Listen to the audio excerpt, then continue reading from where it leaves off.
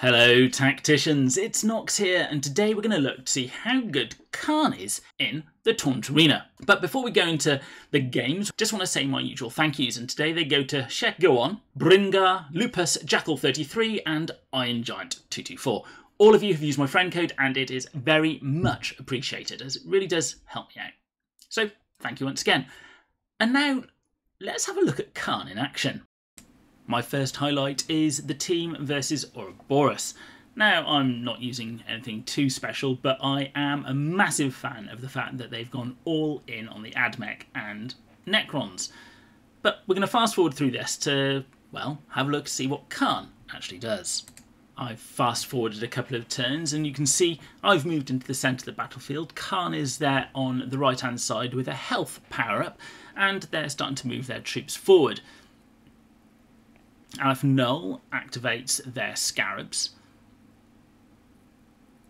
and they move in with Actus to shoot as well. And Rayvas, well, he's taken it on the chin and carrying on. They also go in with Vitruvius for an extra hit. So first of all, I clear the way. With Rayvas, I get rid of one Scarab Swarm, which means Kharn can now come in and do his thing.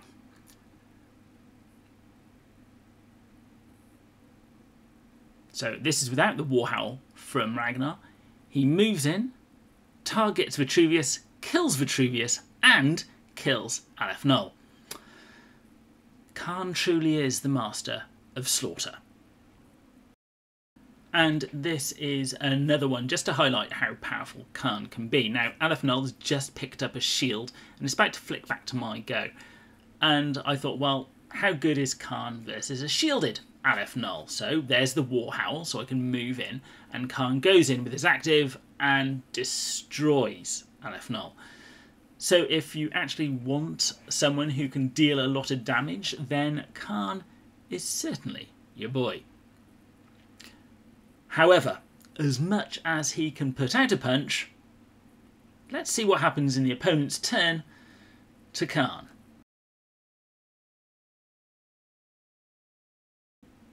So the opponents go, and Thaddeus drops a bomb on Kharn, nearly killing him off, and then finishes the job with Shosil. So whilst Kharn can throw a punch, it certainly seems like he can't take one. So here we are with another highlight from another game, and Kharn's in the middle and just picked up the power up, so he's got a shield, which absorbs one shot from Sarquel, and another shot from Calendis, with possibly Thaddeus about to kill him off, but he does manage to survive. So with a shield, he does become a little bit more survivable. And it's my go. I activate the Warhowl, I go in and activate his ability, and say goodbye to Sarquel. Although, let's be honest, the next turn, Kharn was then going to die.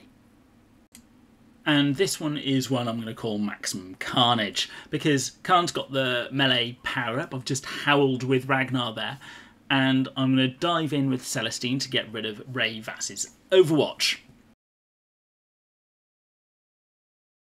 I first move in with Marnius Calgar as well. Kharn moves in and uses active ability. We not only kill Rayvas, but Tangida as well. So those were a few of my favourite highlights from the matches that I've played so far, and if you're on the fence about using Kharn or not, I would say level him up and use him. He is fun to use, just be careful of those counter punches from the opponent. So what about the Machines of War? Well, it was pretty much how I expected.